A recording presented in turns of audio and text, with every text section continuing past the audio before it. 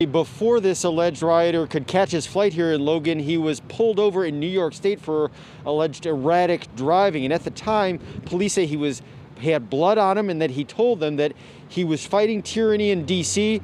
and that he's wanted by the FBI.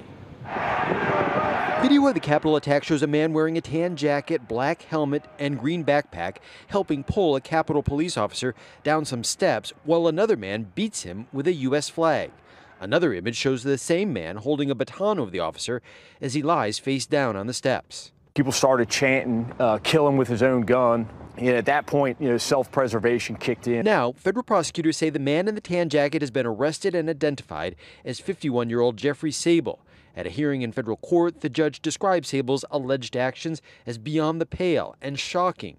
Prosecutors say after the attack, Sable booked a plane ticket from Boston to Switzerland, a country where he would not be able to be extradited back to the U.S.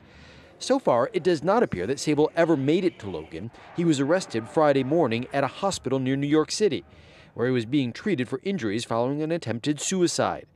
Police records show Sable is originally from Utica, New York, and more recently worked in Colorado as a physicist.